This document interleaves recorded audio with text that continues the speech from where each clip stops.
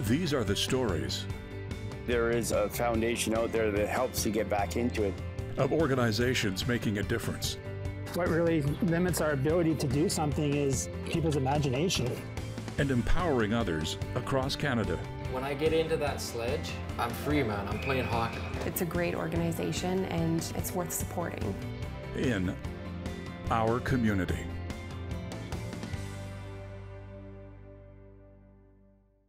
My name is Ali Bennett and I'm here to play sledge hockey. My name's Trevor and I'm a black belt in Taekwondo. My name is Neil and I'm here playing my annual wheelchair floor hockey. My name's Brittany. I swim here today. The Paralympic Sports Association, known as the PSA in Edmonton, Alberta, has been running for over 5 decades, adding more sports to their list as time went on. On Tuesday nights, kids from 5 to 14 gather at the Meadows Community Recreation Centre to learn one of Canada's favorite pastimes. My name is Michael and I'm here to play sledge hockey. My favorite part of sledge hockey is puck handling and skating around. My name is Caleb, and my favorite part about hockey is scoring goals. I love the games, I love the practices. So right now I'm putting on my equipment before we're gonna go on the ice, like on our sledges. Alright, you ready? It's a sport that it doesn't matter what your ability level is. You sit in a sledge and you're able to go out and have fun on the ice. A lot of them pick it up pretty quick. They want to get moving, they want to go chase that puck. You can do it, Abraham. Do you guys want to play that one more time? Is that a yes for everyone? One more? All right, grab a puck, stay in the blue line. Danielle Schmidt has been coaching sledge hockey for 5 years. It's a wonderful place for the kids to get together because when they're at school, they might be the only one with a disability or the one of few with a disability. So when they come here, they see everyone else who has similar challenges and they all get to go out on the ice and have fun together. Rosalind McKenzie has been playing sledge hockey for 3 years. We've got half of the hockey stick, only they're a little bit shorter, and they're wrapped in some sort of tape. Some are all around, but most of them are just near the end of the middle and all the way up. And there's like kind of like sharp picks so that you can grab so that your sticks can grab at the ice. Both of them have that same pick, and then you pick into the ice. That's what's going to dig and grip, and then you're going to pull through, and then that's how you're moving. So you dig, pull through, and that's how you get your momentum going.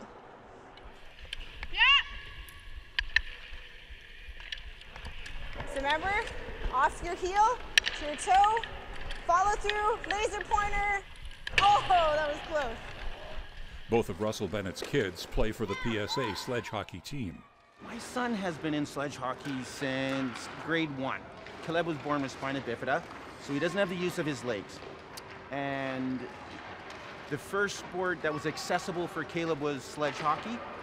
As soon as he was part of a team, and it's like that for some of the other players. When they're part of a team, it's like they're so excited. It's something that is, I guess, for them, they're part of a team. It's not often they get to be part of something, so it's everything for him.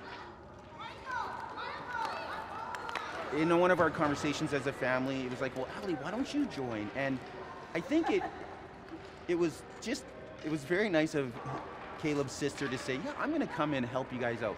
So part of it came about is because Calgary has really encouraged that. They get a huge turnout compared to us because a lot of their brothers and sisters play along with their brother or sister who might be disabled.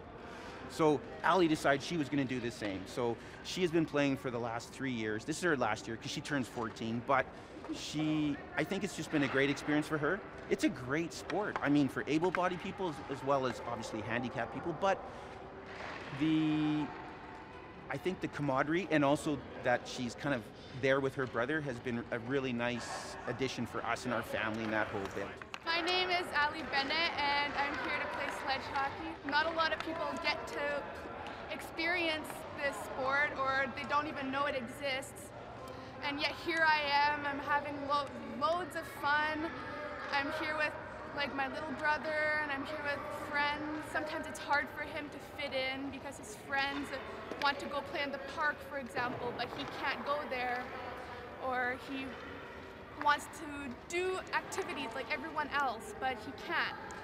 So for him, sledge hockey is really important because it shows him and everyone else that he can fit in and he can do what everyone else can do. Shoot it! Okay.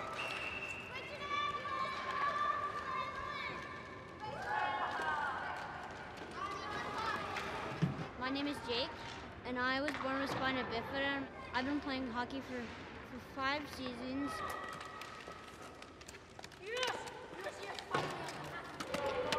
It's my favorite sport because it's kind of the only sport I have that I could play with my friends, and because they all are in wheelchairs. My favorite part is shooting on goal and getting a goal.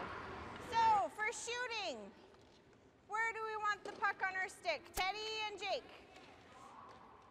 Where do you start it? At your heel. You're going to start the puck at your heel, and you're going to roll it back and forth, and eventually you want the puck to go from heel to toe, and you're going to follow through where you're shooting at. Okay? Rosalind's dad, Dwight, decided to join in the fun. Why do I volunteer is because my daughter is in this and she enjoys it, so what a great opportunity to have a father-daughter bonding time is to be a coach. It is amazing to show that there's more than just stand up. Like, there's more variety for the kids in wheelchairs and with other disabilities, that they aren't limited in what they can do. And it's amazing that there's programs like this to show that they can do whatever they would desire to do. Jake and Ethan, you guys are on the boards. Teddy and Ben, we're moving to the net, okay? So head over to the net.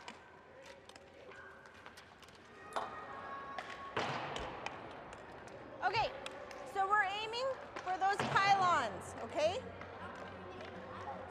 Because typically the goalie is taking up the center part of the net, and the corners are usually the most open parts to shoot on. Thank goodness for the PSA. They're well organized. They book the ice times. They book summer camps for him. But because of this, I mean, this is his only sport he has right now. It was one of the sports he could get involved in right away. It's a huge need in our community. Oh, I think it's wonderful because these kids, like, they wouldn't be able to play stand-up team. They don't have the ability to skate. So being in a sledge gives them so much more opportunity to, it doesn't matter what their ability level is or what their disability is. They get out on the ice and they can move around because their arms are still working and they have a blast. All right, blades on 3. 1, 2, 3. Good job, guys. All right, let's hop off the ice. Our community will return after the break.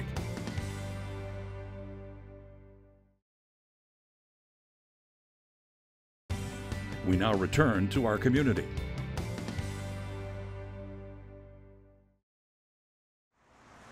My name is Jordy Sinclair. We're at the downtown YMCA. My daughter is involved in the PSA for swimming. So she's an intermediate swimmer and she's just having a blast. Keep those feet locked. My name's Brittany. I swim here today. It's really fun to swim with the PSA sports. Exactly, like that. Okay, now try it on your own and keep it back. Oh, like your toes are pointing. Yeah. All right, do you want to try it now? I did a backstroke, front kick, and dolphin kick, and a butterfly kick. That's easy. Huh? It's easy. I know, because we're not doing it with any resistance. My favorite one's butterfly one, because it's just move your arms around.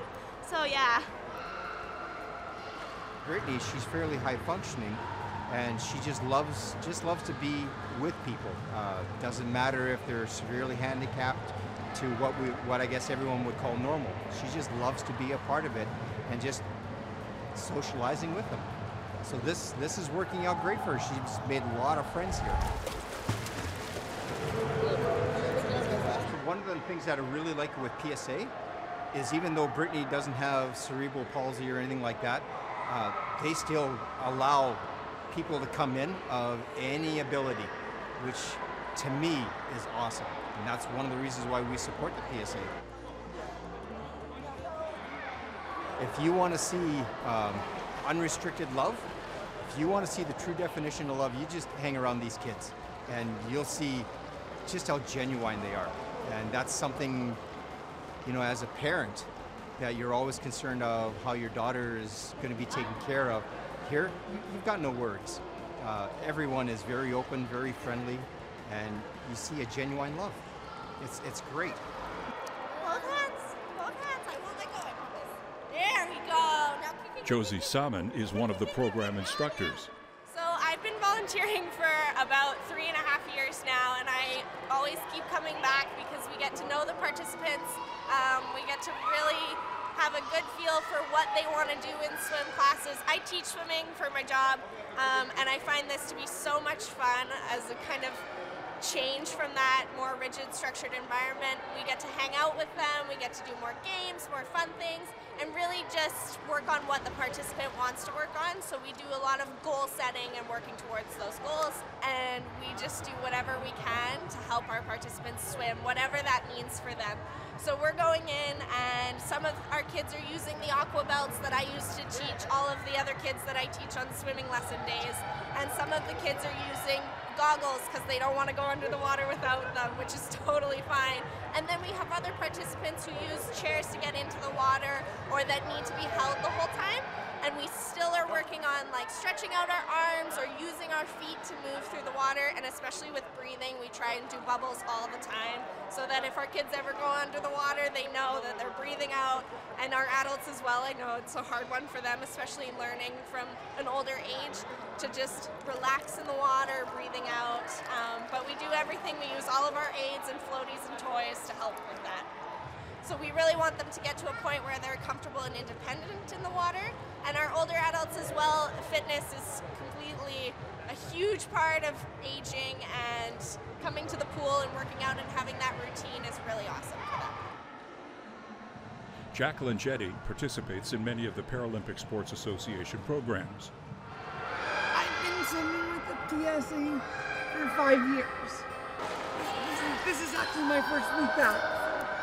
I'm a little rusty. My swim instructor is very patient, and he's taught me a lot. And I enjoy, the second reason I enjoy it so much is it helps me with, instead of physiotherapy, you don't really think you're having physiotherapy because things in the water, I can do things in the water that I can't do on land.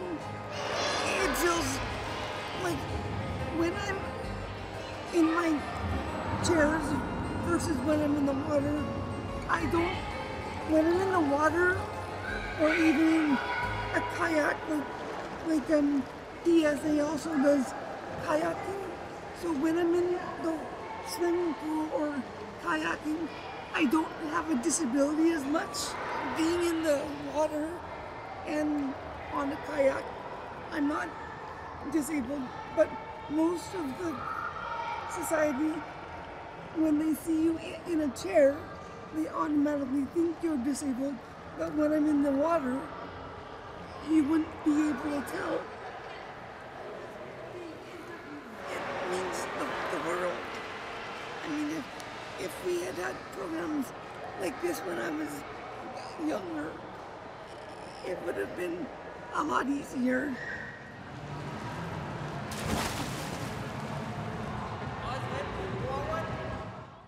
On Edmonton's south side, the Paralympic Sports Association also runs an adaptive taekwondo class that is made to meet the needs of all its participants.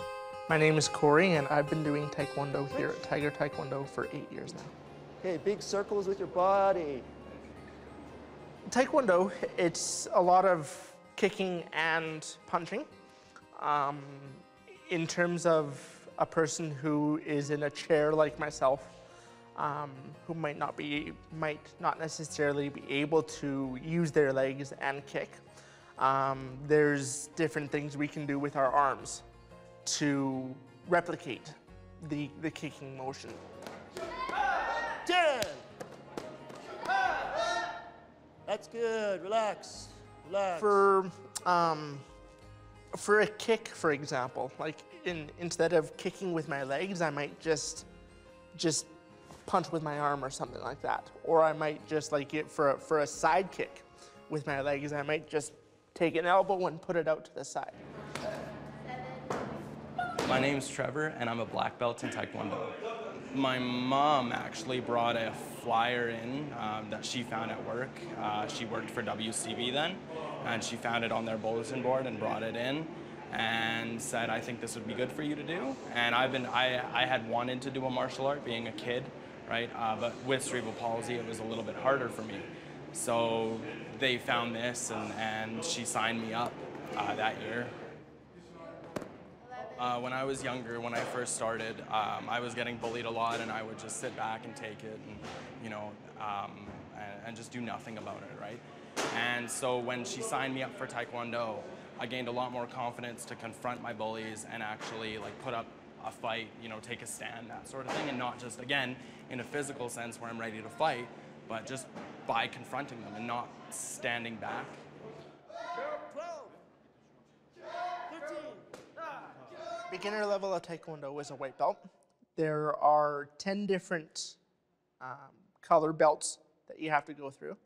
I am currently a green belt, which is about the middle. It's about halfway. Okay, 2 punches. Right? 2. Ready and 1. I've been involved with PSA for over 20 years. So I've done many programs through them. High block and 1. I'm normally a pretty active person as it is. Just being able to get out of the house, being able to do something with people. Okay. And even maybe practice it. I think it's important for programs like this to exist because it gives disabled people, handicapped people, a way to kind of get out, again, like me, get strong, get confident. As a kid coming into this, I didn't have a lot of friends. I didn't know how to make friends. And so having other programs like that help other kids, learn that type of social aspect. Outside block, outside block. 6. Kick. 7. Good. Okay. I've come pretty far in a lot more ways than just the physical. It just grew into other things, other aspects of my life, getting confident and making friends, learning to accept me for who I am. 10. Our community will return after the break.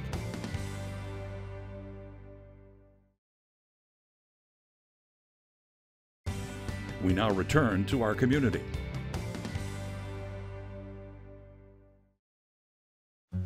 On Monday nights, people gather at the Acceptance and Commitment Therapy Center to play wheelchair floor hockey. It's a very accessible gym that all of the athletes are able to easily get here from their bus and use the entire facility very well. Matthew Day is a volunteer with the Paralympic Sports Association, but he comes for the fun just as much as anyone else. I've been volunteering here for about 8 years. To be honest, I don't really look at it as volunteering. I come out because I have a ton of fun.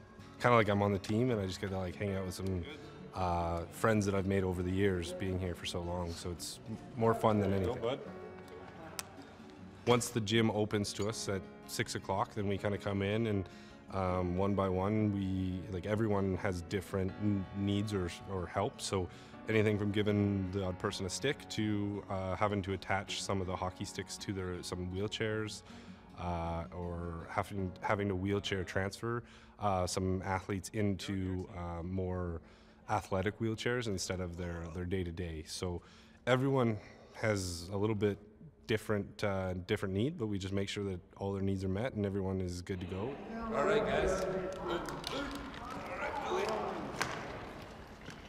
My name is Neil, and I'm here playing my annual wheelchair floor hockey. It's good exercise.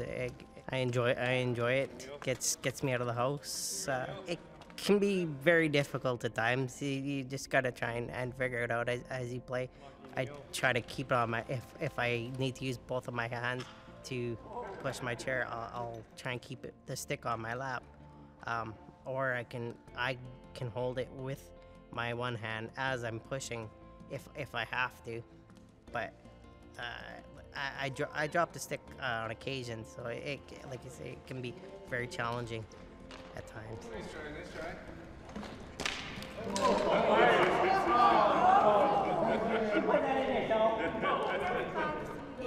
You guys need your real goalie back. Nobody here likes losing, that's for sure.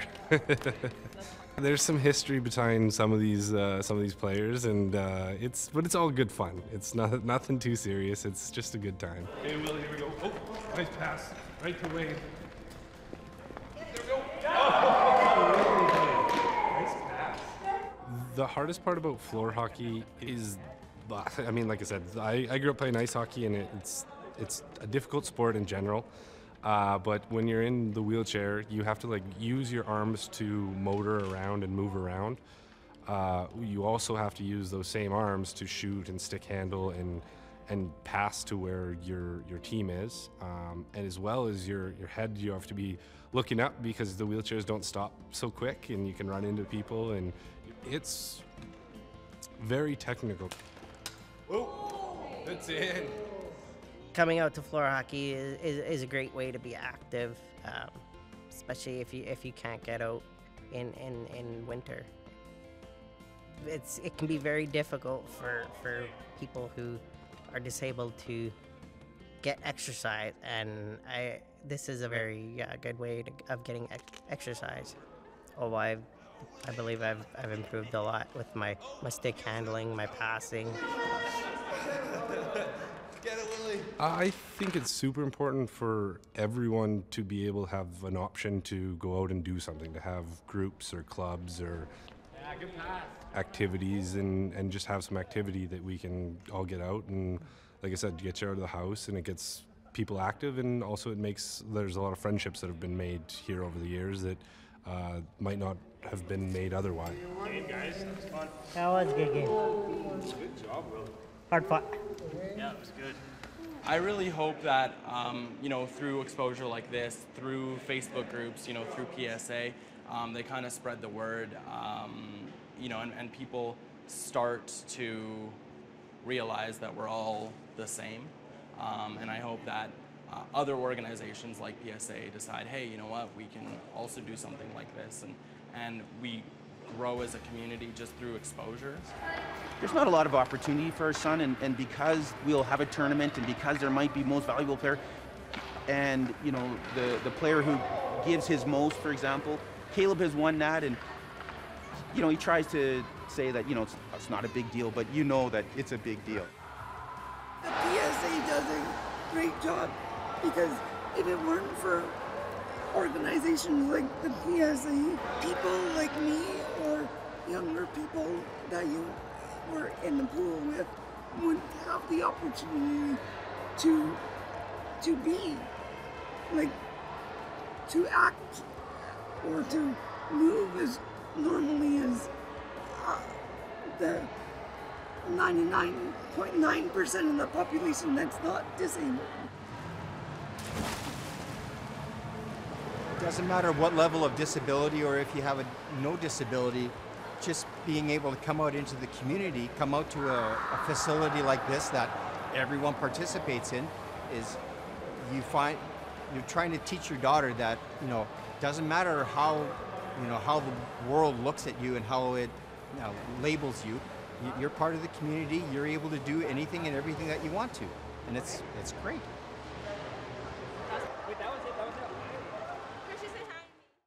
Directed by Tamara Canoe. Director of Photography, Tamara Canoe.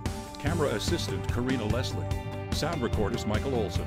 Edited by Tamara Canoe. Production Assistant, Karina Leslie. Special thanks to the Paralympic Sports Association. Integrated Describe Video Specialist, Simone Cupid. Regional Content Specialist, Jim Crisco. Graphics, Mike Smith. Coordinating Producer, Jennifer Johnson. Director Production, Karen Nye. Director Programming, Brian Perdue. VP Programming and Production, John Melville. President and CEO, David Arrington. Copyright 2019, Accessible Media, Inc.